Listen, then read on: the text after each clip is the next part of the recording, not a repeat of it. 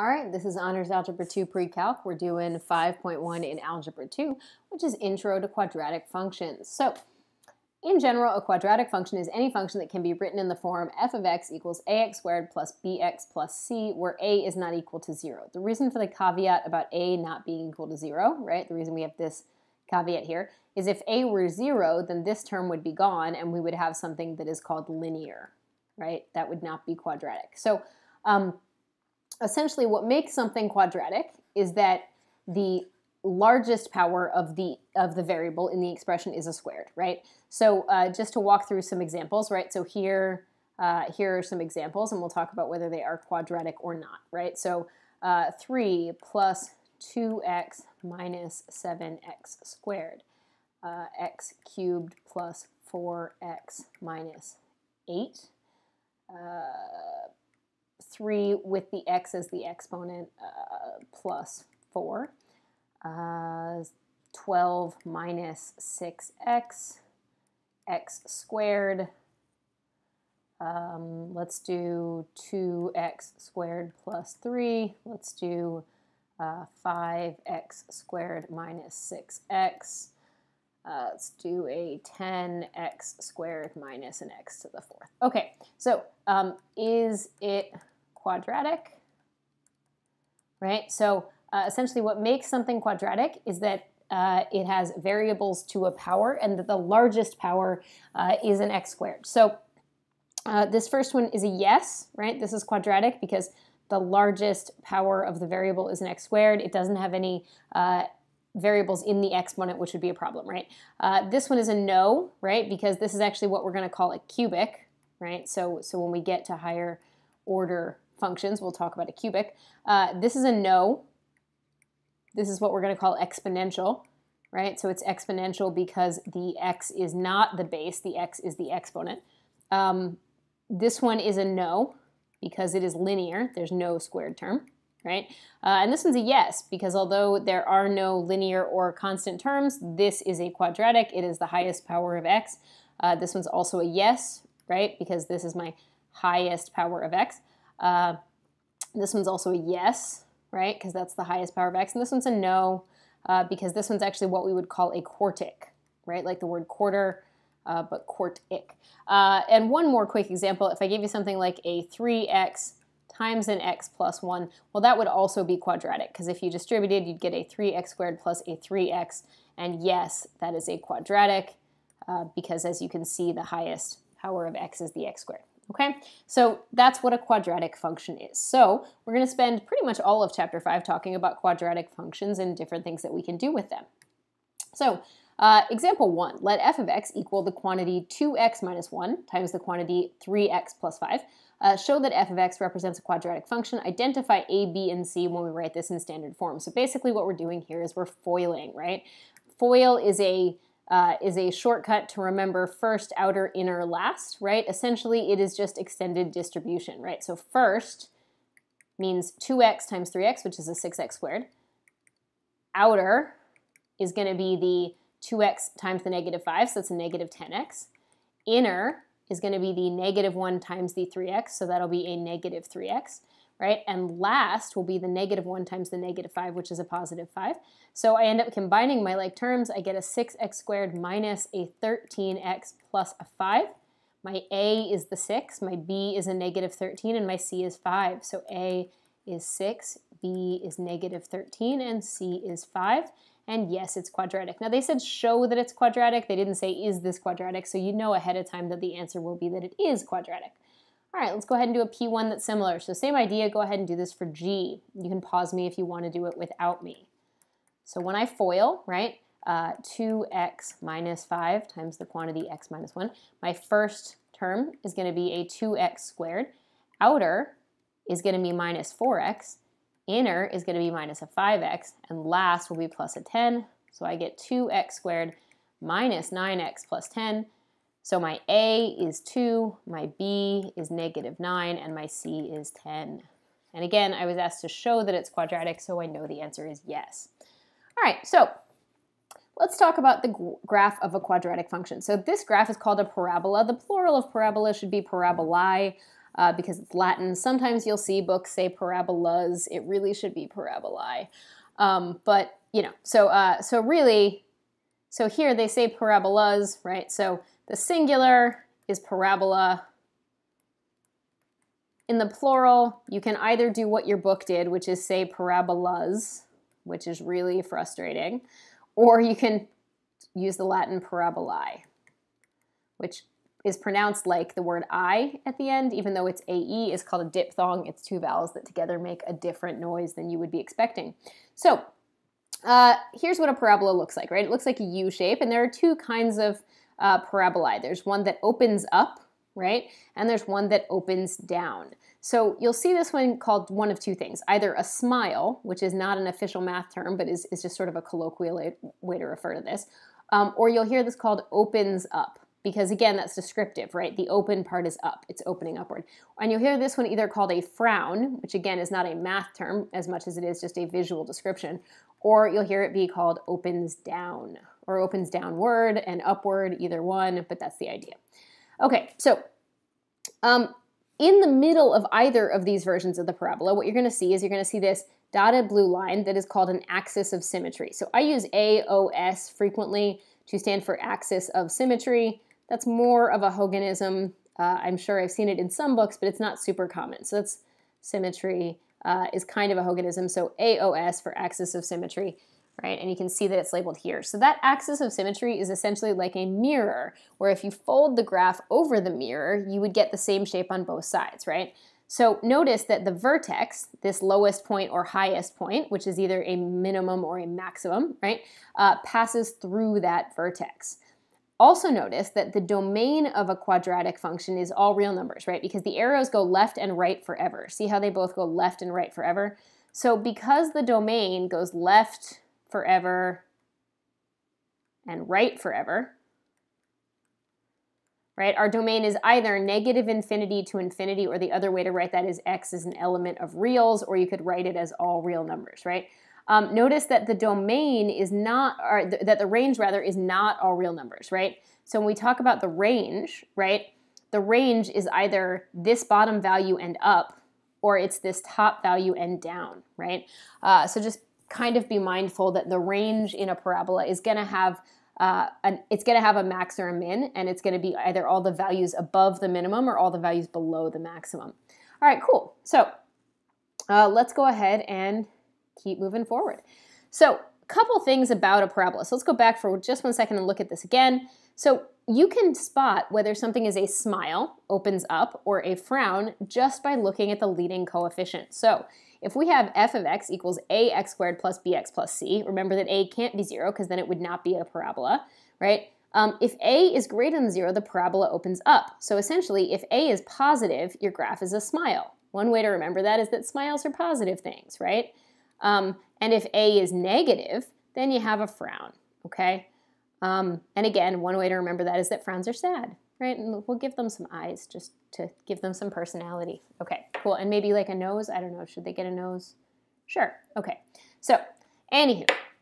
So, and you can see visually that if something is a smile, then this point would be a minimum, right? That vertex would be a minimum.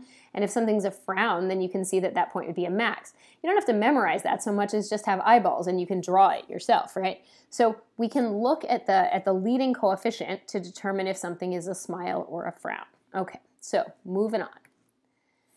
All right, so in example 1, we're asked to identify whether f of x equals x squared minus x plus 1 has a maximum or minimum value at the vertex. And then the book would direct you to give the approximate coordinates of the vertex. Please notice my notes in red that say that that's a terrible decision, that your book's instructions are bad, and that I'm going to walk you through how to actually do it, okay? So the book does it where they ask you to kind of trace and scroll to the spot and then be like, yo, that's close enough to the actual value, let's just go with it. That's a terrible plan. They also ask you to do the same basic thing with the table. The reason it's a terrible plan is that although your calculator also approximates values, because your calculator sometimes will be approximating something like the square root of 2, which is irrational and goes on forever, so you can't give the exact answer as a decimal, your calculator can get a lot closer than just kind of accidentally tracing. So please ignore the textbook steps on this. So let's walk through what we're asked to do. Number 1, I see that f of x equals x squared minus x plus 1. has an A that is a positive 1, right? Since A is positive, it's a smile, right? So if you can't remember if a smile means that there's a max or a min, just draw a smile, right? This spot has to be the minimum, right? So there's a minimum value at the vertex, right? So we were asked, does it have a max or minimum value at the vertex? Well, we answered that first question. It has a minimum value at the vertex. Then we're asked to use our calculator to find that minimum, and I'm going to show you how to do that in the better way that is not the book's terrible version of this. So you go to your y equals, and you're going to go ahead and put in your function, right? X squared minus x plus 1. Okay. You can pretty much assume that you're going to be in zoom 6, which is the standard window. So zoom 6, and there's my graph. Okay, so I want this minimum right here. In order to do that, right, I'm going to hit second calc, because anything I want for graphing is in the top window, and what you'll find is number 3, minimum. So I go to minimum.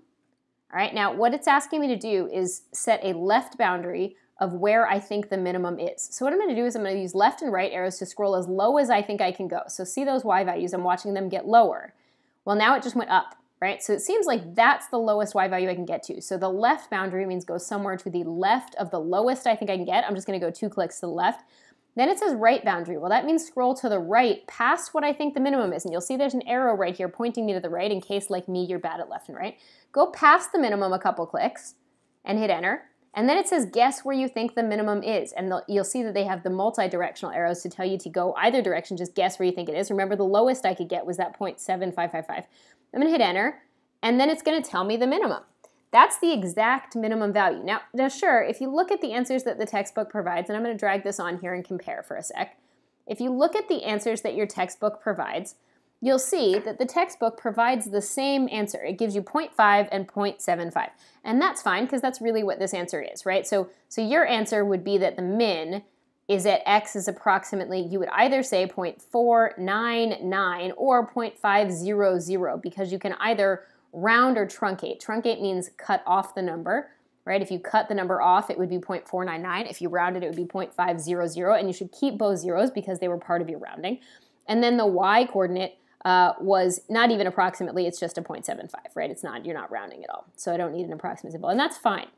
And you'll notice that that's the same basic answer that they got by approximating by tracing. The problem is that as you move forward in math, you're not going to get nice numbers like 0.5 and 0.75. These are going to be disgusting values that have lots of decimal places, and when you're taking an AP Calc test, if your answer is off by even 1/100th of a decimal place, it's wrong, right? So like if your answer was 0.498 on an AP Calc test, they would mark it wrong. So if you were just approximating using the calculator and not giving the exact answer that you should get using your calculator's most specific skill, then you would get it wrong. And so that's why I'm saying don't do what the book does, okay? So we said, hey, it's a minimum value, right? In addition to being a minimum value, so there we go. It's a minimum value at the vertex, and here's the value of that minimum, okay? That's the value of the coordinates of the vertex. Cool, so moving on. P2, again, ignore what the book tells you to do because I'm not a fan and it's not great. So you're not going to give the approximate coordinates of the vertex. You're going to give the exact coordinates of the vertex, okay? Cool. So don't give approximate coordinates, give exact coordinates, and pause me if you want to do this by yourself. All right, so we're going to go ahead and walk through P2, right? So in P2, we have f of x equals negative 2x squared minus 4x plus 1, right? This negative 2 in front of the x squared means that this is definitely a frown, right? So what that tells me is the vertex is a max, right? Because that's clearly at the top of the frown. Right? So now I'm going to go ahead and graph this in my calculator. So in y1, I'm going to put in negative 2x squared minus 4x plus 1, right? Once that's in, I'm probably going to zoom 6. That's the standard graphing window. Sometimes you need to adjust that window, but most of the time that window is going to do it for you, right? So that's the standard window, the 10 by 10 by 10 by 10, right? Once I have that graph, so let's go ahead and pull that up. So I'm going to go to my y equals. I'm going to put in my negative 2x squared minus 4x plus 1, right? And I'm going to go ahead and graph. And sure enough, there's my graph, right? So then once I have that graph, I want to do second, and then the trace button, which is going to be calc, so, or second calc, right? And then I want to pick, I think 4 is maximum. So we're going to find out. I could be wrong, but I think it's 4. So second calc, 4 is maximum, and then I'm going to follow that same set of rules. I'm going to go to the left of where I think the top is. You can go pretty far to the left. So I pass the top, I pass it again, and hit enter, and then I scroll back to where I think the top is, close enough, and there you go, right? So now here, whether I round or truncate, I'm getting a value of -1, right? So if we pull this guy over here, right? So remember, when you're doing the max, you do a left value and a right value and then a guess value, and then you're not done until it actually says to you, hey, here's the answer, right? So my answer in thousands place, because we're always going to go to thousands, is going to be -1.000, 3, right? If I were writing these individually, I would say that the x is approximate because I did actually round or truncate that, and I would say that the y was actually equal to 3 because the y was not in any way rounded, okay? Cool, moving on. So E3, state whether the parabola opens up or down and whether the y-coordinate of the vertex is a max or min. Check by graphing. So up to you if you really have to check by graphing, right? So here, right, my bad, switching to the pen, right? So here, my A is a 1, which is definitely greater than 0. That means this thing is a smile. So it opens up, the vertex is a minimum, right? And again, if you want to check it by graphing, you can, and we'll put it on the calculator, but there's not, really much reason. Here, if I rewrite my g of x, my negative x squared is the first term, and then plus a 4x and plus a 5. Here, my a is a -1, which is definitely less than 0, so this thing is a frown, right? Meaning it opens down, and the vertex is the top, is the maximum, right? Cool. So you can graph both of these if you want to check and see, right? If you want, you can even graph them both on the same thing and just see what they look like. So there's your x squared plus x minus 6. And then if I want to graph the other one I probably would graph exactly what they gave me, because that way, in case I made a mistake when I was writing something, I know what went wrong. So that's exactly what I was given. And if you want to make it clear that they're different, my bad, if you want to make it clear that they're different, you can actually go and hit enter and make that the thick line. So there's your first one, and there's your second one. And sure enough, we have a smile and a frown, right? So that jives exactly with what we were expecting. All right, P3, same idea. Again, opens up or opens down, whether the vertex is a max or min. So here, A is 1, which is greater than 0. So this thing's a smile, right? So this opens up, and the vertex is a minimum, right? Here, my A is a -2, which is less than 0, right? So this is a frown. So this opens down, and my vertex is a maximum. And you can check by actually graphing it by hand if you want. I don't see a logical reason why you would need to do that. So if I graph both of these again, if I just go ahead and change this to a -2x plus 7, and if we change this guy to a -2x squared minus 5x plus 1, and if we graph them, you'll see, hey, there's my smile and here's my frown, right? So none of that should be super duper shocking. All right, moving on. So we're going to do example 4, which is similar. It's number 50 on page 279 rather, and 280, which is similar to number 49 in the homework, which is why we're doing it, right? So we're actually not, I don't think we're going to do a P4. We're just going to walk through this one as a way to kind of help you with some word problem stuff for your homework. Cool. So fundraising. A student council plans to run a talent show to raise money. Last year, the tickets sold for $5 each and 300 people attended. So that's what's here. $5 each, 300 people attended. This year, the student council wants to make it an even bigger profit than last year. They estimate that for each $1 increase in the ticket price, attendance will drop by 20 people. So attendance will drop by 20 people. And for each $1 decrease in the ticket price, attendance will increase by 20 people. Let X be the change in ticket price, and let in dollars copy the complete table below. Okay, so here's the idea. So our ticket price, right, we're assuming that they want us to take off, so a change in ticket price of -1 would be $4, -2 would be $3, right?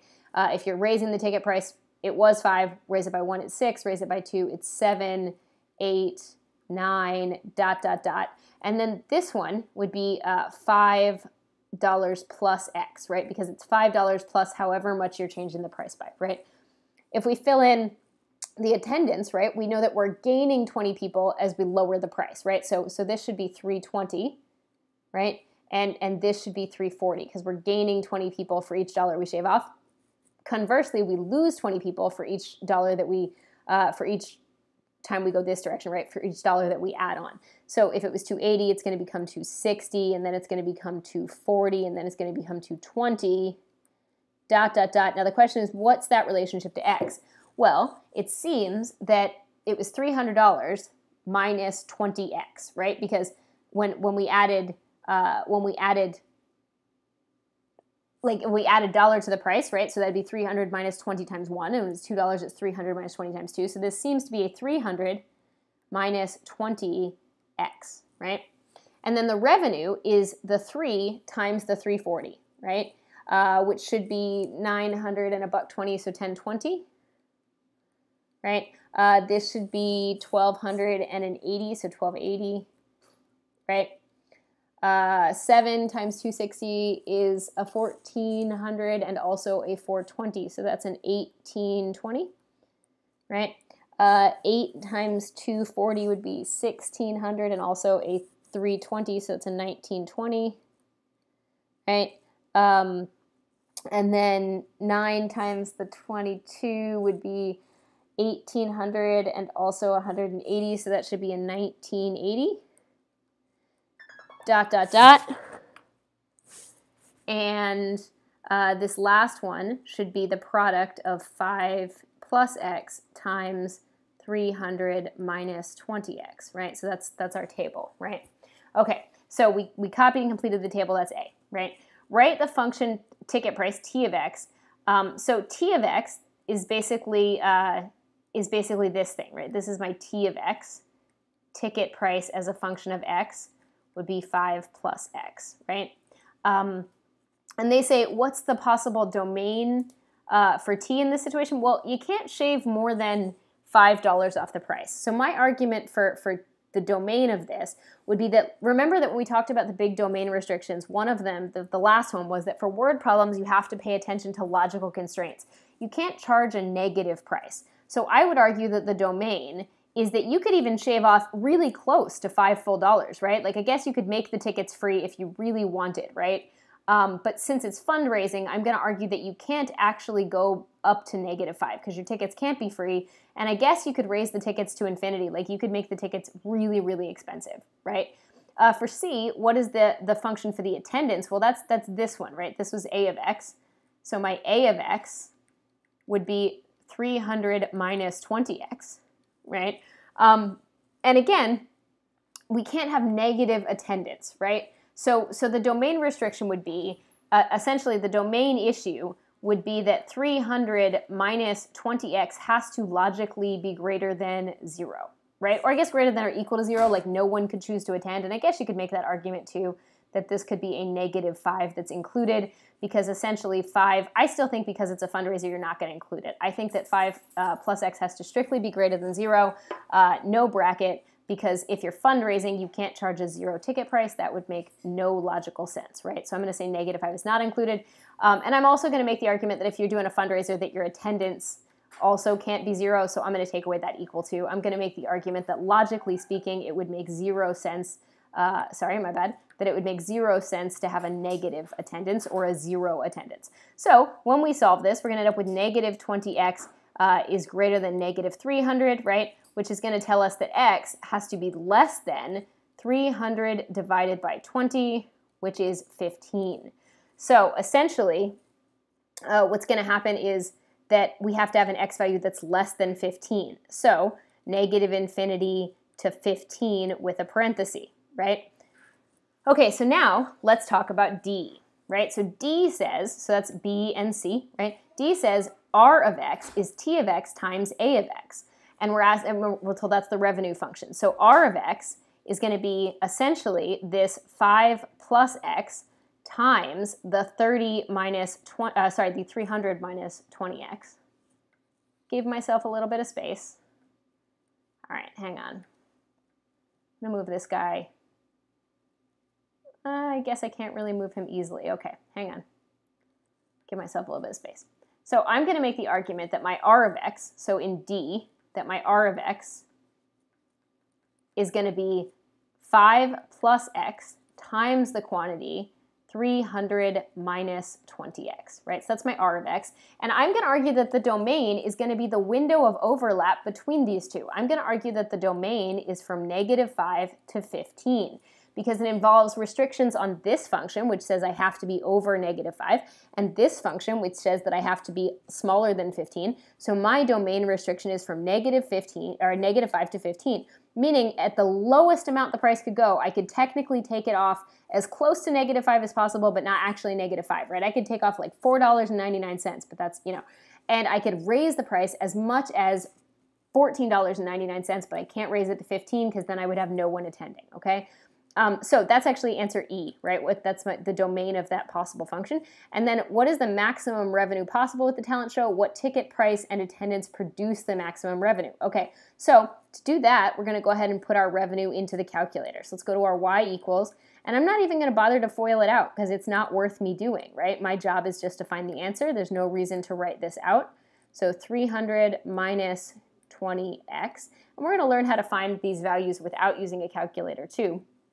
All right, so I'll show you in a sec actually how to do that. So if I go to graph, now this window is not going to be a good fit. The reason it's not going to be a good fit is if we look, my outputs are in the thousands, right? Like so when I go, my zoom 6 has been fine so far, but now it won't be. So I go to my window. I also know that my domain for my ticket prices is -5 to 15, right? So I'm going to go ahead and do that for my window. And I saw that it looks like I should probably go like up in the thousands, right, for my y scale. I always like seeing my axes, so I'm going to keep my -10 actually there, and I'm going to go by, let's go by hundreds. So let's graph it and see. And there we go, right?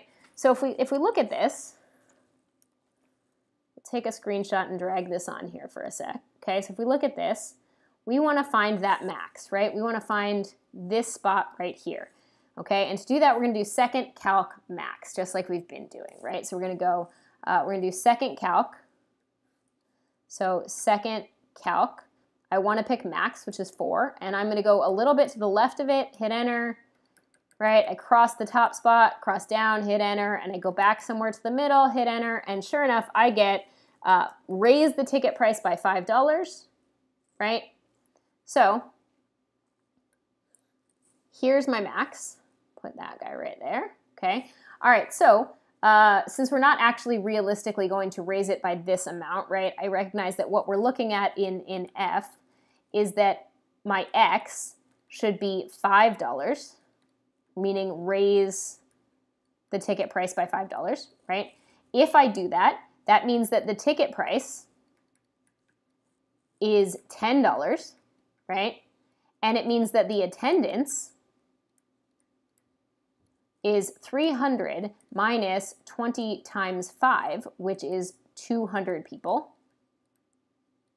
And it means that the revenue that I bring in is this $2,000, okay? So there is an interesting way to find this if you didn't have a calculator. So we'll go ahead and talk about that for just a sec because it's worth noting. So if you wanted to find, and we're going to talk about this more when we get to axis of symmetry a bit more, but if you wanted to find that vertex, right, the axis of symmetry of a parabola, right, so the axis of symmetry of y equals ax squared plus bx plus c happens at x equals -b over 2a, meaning I can find this x equals 5 without a calculator, because what I could do, if I look at this, when I FOIL out, right, if I FOIL out this 5 plus x times 300 minus 20x, when I FOIL, right, so if I FOIL this out, my first term is going to be a 1500, outer is going to be a -100x, inner is going to be a plus 300x, and last is going to be a minus 20x squared.